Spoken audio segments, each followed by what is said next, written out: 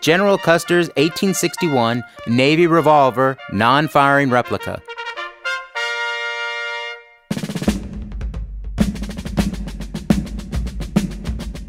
This percussion revolver was widely used in the American Civil War, and it continued to be a prominent firearm in the settling of the American West. This elegantly engraved pistol is an identical replica of the 1861 Navy revolver presented to General Custer during the Civil War.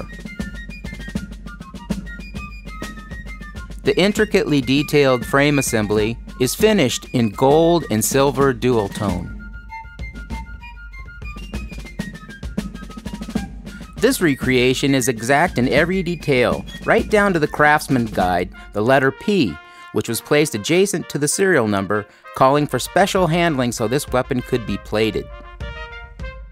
The handsome grips are of simulated ivory and offer an intricate eagle and shield design on one side and checkered patterning on both sides. These non-firing replica firearms feature a brilliant polished finish, working action, and accurate historical details.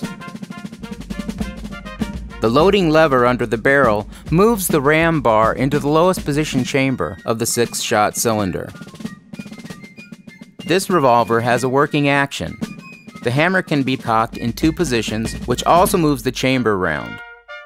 Cock the hammer and twirl the cylinder, and the locking pins and percussion cap will be revealed. Pull the trigger and experience the same satisfaction the General must have felt in 1862.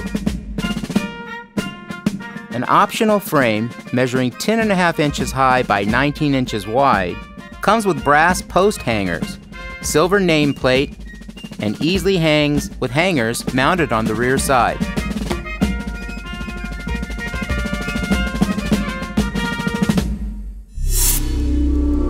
To order your piece of American history, visit us at iloveswords.com.